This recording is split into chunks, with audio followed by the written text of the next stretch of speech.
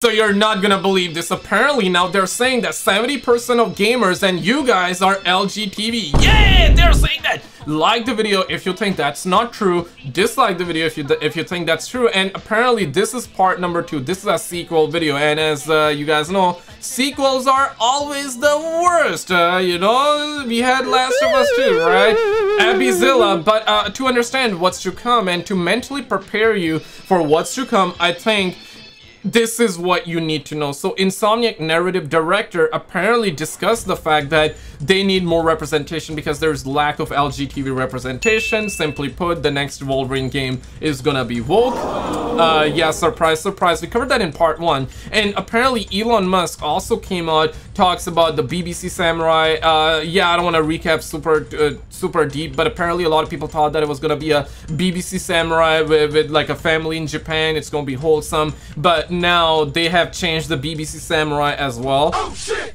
Elon Musk responds by saying DEI kills art because the BBC Samurai, he loves the dudes right now. Apparently, allegedly, that's not even allegedly, they confirmed that. And now this is where we are. This is where we are. Roll it. In this video. So, LGBTQ people won't buy games for studios that apparently abuse their LGBTQ workers. Which is just a straight up lie, because The Last of Us Part 1 and 2 are celebrated by the entire industry, and their fan base and those are pro-LGBTQ. They literally have Ellie in it, who's a lesbian that they champion all the time. And pretty much any LGBTQ pro game now is doing the Last of Us strategy with their game too. Lure people in with a straight white male protagonist, then depower or outright kill them in the sequel, and then replace them with someone who's more diverse.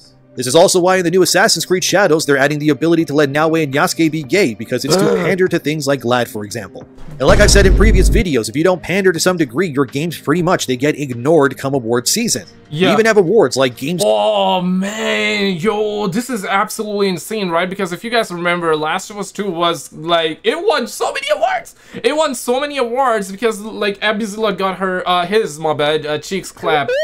Right? In 4K ray tracing, got 1 awards. I mean, damn, homie. Of course, I'm exaggerating. There was some good parts about Last of Us 2 as well. And yeah, it should have won some awards, but it won every award! Every award, bro! Just because Abbyzilla was stunning and brave. Just because of that. For Impact, which is just a fancy way of saying you're ignored come award season.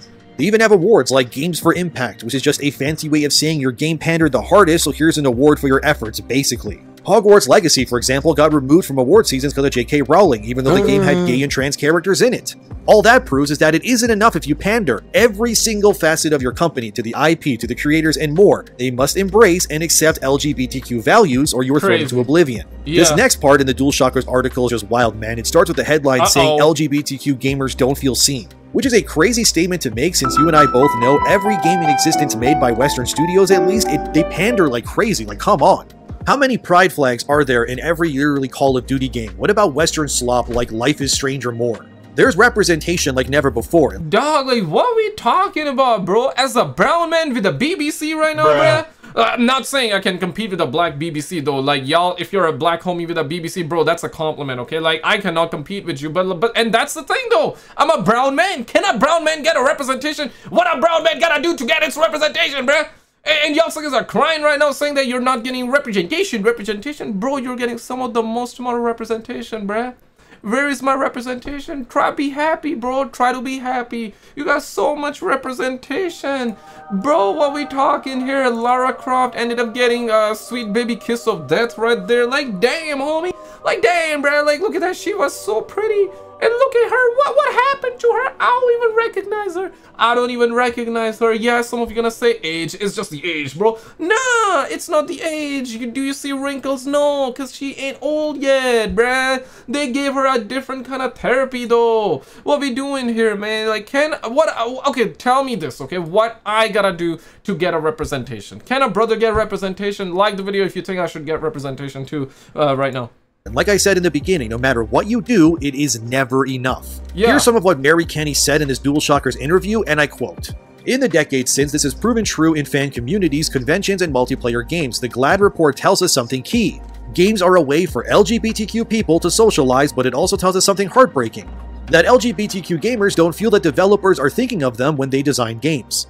There are so many LGBTQ developers, and we want what players want, to design experiences that tell the player we're here, we're important, and we belong. We need to pull every lever we have, end quote. This is crazy, because if Mary Kenny was talking about video games in maybe 2010, this would be more so of a true statement when it comes to representation, but these days, no, not at all. There's so much. Every game got representation, and the only game that didn't have any representation was Stellar Blade, and y'all got so mad, bro. Y'all try to cock block the game, y'all try to cock block the homies for playing the game. Y'all try to also catfish the homies. What I mean by this is that you said no censoring, but then you censored the game. That's called catfishing, okay? Y'all niggas really try to catfish us, bruh. Y'all really catfish everybody. So this was the only game that wasn't gonna have any representation, and y'all got so mad. And guess what? It has. It does have diversity. It's a Chinese chick. It's or Asian chick. I'm not sure if she's like Chinese or not, but Asian chick, right? That's diversity. That is diversity, bruh. But it's not forced diversity, and guess what? Nobody's mad with it because that's diversity done well, and people supported it. Right? When you force crap, that's when people are like, nah, brother, ew. When you force it, that's when people are like, hey, bro, like, we don't want that. And that's when people are like, okay, I'm not gonna buy it, okay? I'm not gonna, just like how your mind is closed, my wallet will stay closed. You ever heard that saying? Like the video if you heard that saying. Or if you didn't, now you did hear that, right? So like the video regardless, guys. Pandering, man, but the truth is that the representation and forced inclusion a lot of companies are pushing are being objectively rejected by players as well. And I would say it's not entirely because people hate gay people, although for some I'm sure that is the case and I'm not denying it. The truth is that the more you push things onto a populace, the less responsive they will become to it. Things need to happen naturally, and sadly for these devs like Kenny, what they're pushing is not feeling natural whatsoever, but instead intended and forced. Dion from Final Fantasy XVI is gay, but it doesn't define his character. Instead, it feels but like a fraction of who he is when it comes to how complicated of a man he is. That is a good LGBT character because his sexuality does not define his every move. On the flip side, we have slop like Suicide Squad, which I don't know if you saw this, but recently they showed their next character, Mrs. And it's like, Mrs. what? But nah, I was gonna say like Ballad of Gay Tony, right? The character was gay. And yeah, like that game was done well, and I never even heard anybody complain about it. Yeah, so it's just that when you force it and when everything becomes this, when you objectively have a bad product, it's not even objective right now, right? You're just forcing it down everyone's throat right now. That's when it becomes a problem. And listen, man, we talked about it countless times. Sure, some of the black communities also disappointed in this one, upset with it. Some are not everybody, right? I said that before, I'll say it again, because that's where everybody's at. Some people think it's fine, some think it's not fine. I hear everybody's perspective, but generally what everybody's saying here is that, bruh, like this game is set in Japan, it's set in feudal Japan, so, you know, there should be a Japanese male, not a female. There is a female protagonist, but there needs to be a male protagonist. And sure, you can have Yasuke as a DLC, you can tell that story, or perhaps not even DLC, keep him in the game, but also have like another main protagonist as well that's Japanese as well. But no, we don't want that, so that happened, and yeah, that's where the conversation was, and now we're figuring out that they also turned him gay, but not him, even like the female Japanese protagonist, she's also gay. Yeah, they confirmed that, and we're talking about feudal Japan. It's such a disrespectful to their culture, right? Yeah, what are we doing here? Why force everything? Had it been this game was a modern day or near futuristic, okay, yeah, makes sense. LGTV, whoa, woo. Yeah, you could have done that, but we're talking about like feudal Japan. Y'all suckers are trying to rewrite history, bruh. Freeze. Yeah, that's right, Mr. Squad, which I don't know if you saw this, but recently they showed their next character, Mrs. Freeze. Yeah, that's right, Mr. Freeze's wife Nora is the next playable character in that dead game. Anyway, she's now an androgynous person who looks Asian instead of white, with a short haircut and a body shape that looks neither male or female. And the suit that they're wearing is not flattering whatsoever. This design is peak Western gaming slop. Like, look at this, come on, dude. But in the eyes of Glad's reports and people like Kenny, this design is likely perfect to them. Yeah. It's everything they want, because you can't reasonably look at this design and see anything on it that looks either male or female. It's like Naoe in Ask Creed Shadows. Even AI can't tell if she's a woman because her face and design is so androgynous. It has like almost the same energy. Yeah, this is what I wanted to pull. Let me actually You remember, it has the same kind of energy, but still, you know, maybe she needs to go to, or he or she, I don't know, man. I don't know. Okay, don't want to assume genders here, but like, same energy, but maybe he or she needs to go to McDonald's maybe for a couple more weeks to achieve this physique. You feel I'm saying? Like the video if you agree.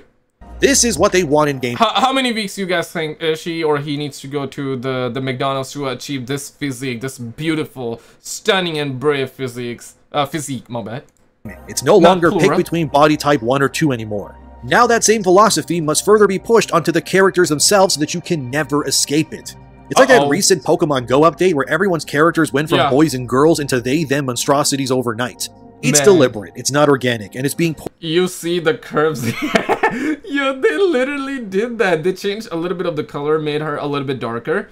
Like a little bit of the flat chest, although I don't see too much of flat chest here, but if you pick like a different angle, it's gonna be super flat. But most importantly, it's so boxy, right? Like, look at that. This is like a female shape, but this is a female shape. And reason a lot of people also got upset is because a lot of females, they were like, I believe there's something to do with like, you can scan your face and body with camera, and you can make your avatar in the game looking like you, right? So a lot of females, when they scan themselves, I guess using a camera, right, to make their avatar in the game, the results came like this. You know what I mean, right? The results came in like this. So like the chicks were like, bro, I got a BBL. I'm strong, I'm independent, I'm curvy, I'm a curvy chick, right? So a lot of the females were like, I'm strong, stunning, brave. But in the game, I'm not that stunning, brave. They made me look kind of boxy.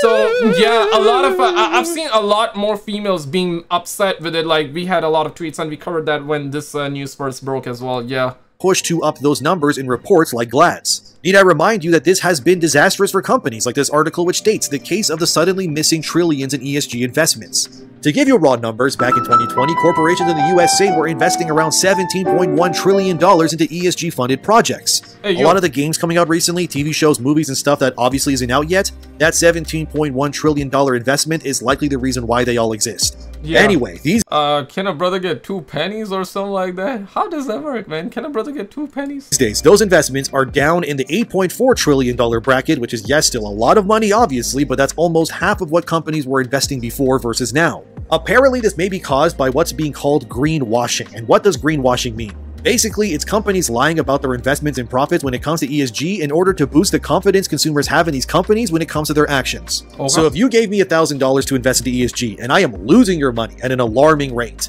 but I tell you that you're doing great with your investing by inflating numbers in my reports by lying to you, that's greenwashing. It's basically manipulation tactics in order to say ESG is working, which, by the way, of the looks of it, I mean 17 to 8 trillion in a few years? Yeah, that's not looking good, fellas. But that's what these pursuits and agendas are leading to, which is basically nothing of value. Companies are bleeding money through their butt cheeks trying to appease these ESG numbers to increase their scores, and it's resulting in many of them just losing money for nothing. And then and some studios have to even shut down, right? Like, how many studios have been shut down, right? Like, it's insane. Why y'all doing that? Why y'all doing that, bruh? Like, only to shut down your studio, only to push fans away, only to destroy your franchise, your games? What the hell is going on, bro? You have game companies just evaporating into the ether like Arcane Austin or Volition, to name a few, because of their ESG games like Redfall and Saints Row Remake.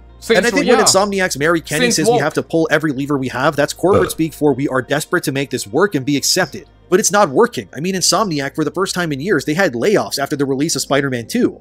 For what we know, Spider-Man 2 costed Sony around $315 million to create, and it needed to sell 7.2 million copies in order to break even. By the end of 2023, it had sold around 10 million units. But even then, the investment and time spent making Spider-Man 2 likely wasn't enough to appease investors. Because remember that Insomniac was bought by Sony and turned into a first-party studio in 2020, it was reported that Sony spent $229 million acquiring Insomniac in total.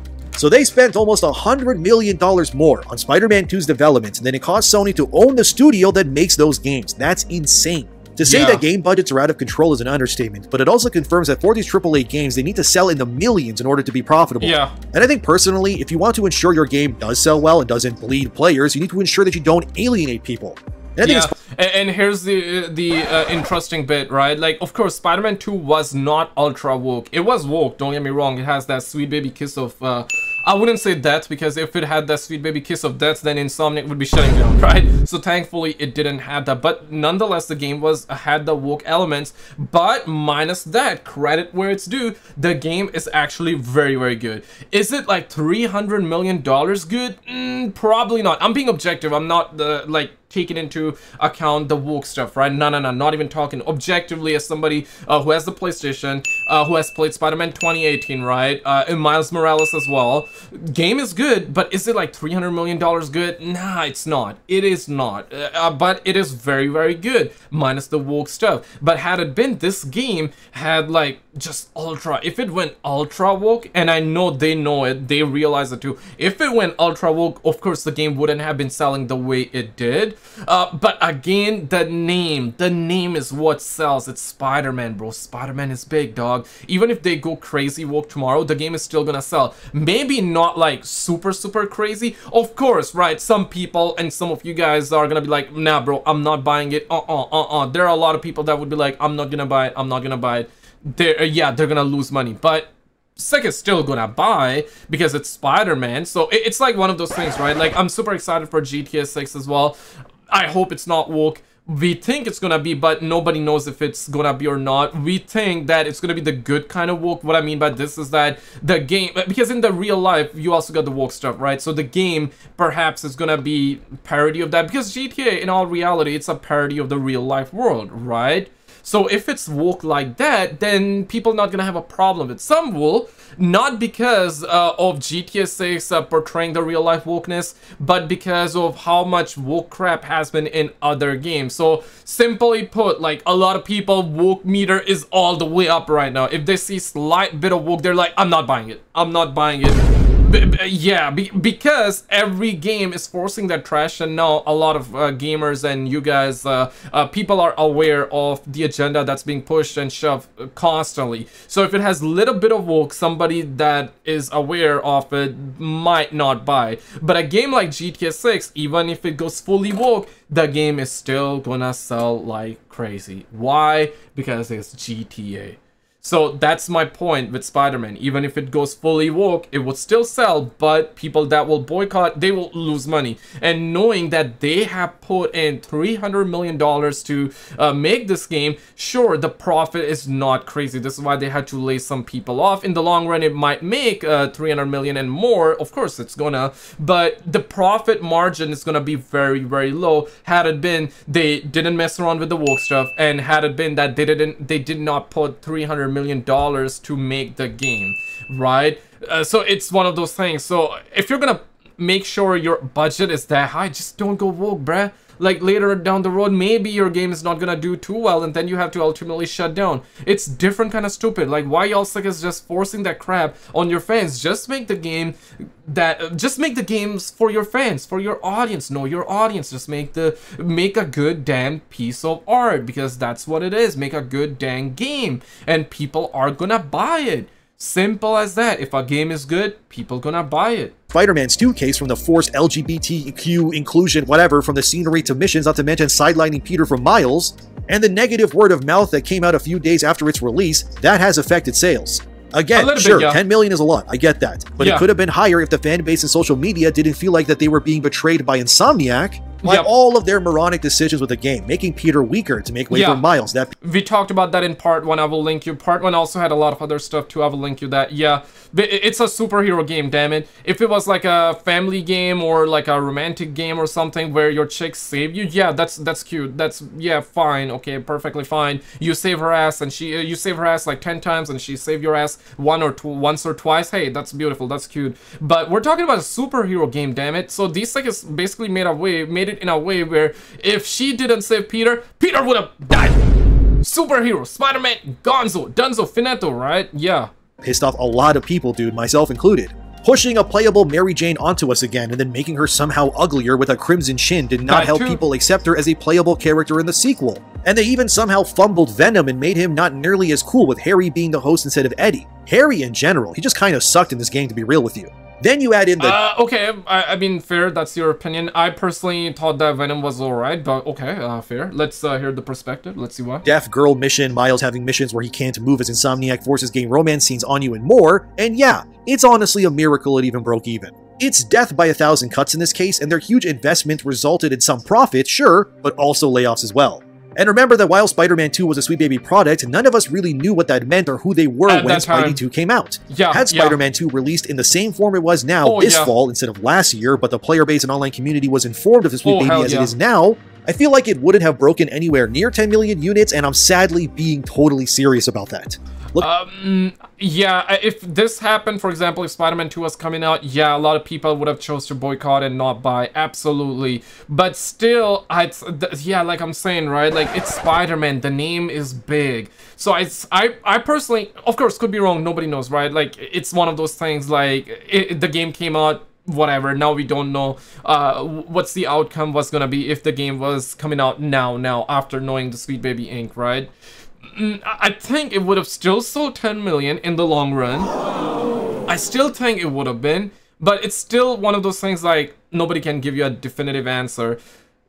Look, I love Spider-Man. He's my favorite superhero, and I think Insomniac is a great developer when it comes to the fun factor. Here's your answer. This is exactly why. Spider-Man is a superhero, a lot of people favorite superhero. Insomniac Games is actually talented. Minus all of this woke crap. They don't need it, but I mean, I guess they need it, right? They think they need it, but I don't think they do, but... ...of their games. Spider-Man 2018 is still one of the best superhero games, if not games I've played in a while. But despite them having a rock-solid foundation when it comes to gameplay mechanics, combat, web-slinging, and so on, even the graphics too, it was all great. None of that matters if ultimately the story, characters, and the respect of the player's love for Spider-Man, as in Peter Parker as a character, is disrespected constantly. You can't feasibly be making games that cost $300 million plus and be gambling the livelihoods of hundreds of devs because you want a virtue signal. You just can't do it. But I guess in Insomniac's case, it was fine to do because the loss of employment for the people who were laid off was worth those pandering moments in their game, I guess. And in terms of Spider-Man 3... Yeah, people losing their livelihood, that's fine. We just gotta make the game representation and woke, we gotta do that. Yeah, it doesn't matter if people lose their livelihood. Yeah. F that, bro. Like, what the hell is going on? It looks like Peter will be even more sidelined since Insomniac has hinted that Cindy Moon, or Silk, will be playable in the third game. Why the hell do we need another playable Spider-Person in a game like that? We don't, by the way. But the and apparently, yeah, Wolverine is gonna be one of the wokest game. Yeah, this is something that we covered in part 1, and Elon Musk situation, and a lot more. 70% of gamers being LGTV, that's, we also covered that in part 1, and this is that video. This is part 1. Check it out, guys. This video is going viral right now. We have a lot of clips. If you have not seen it, check it out. If you've seen it already, then check out the video on the left.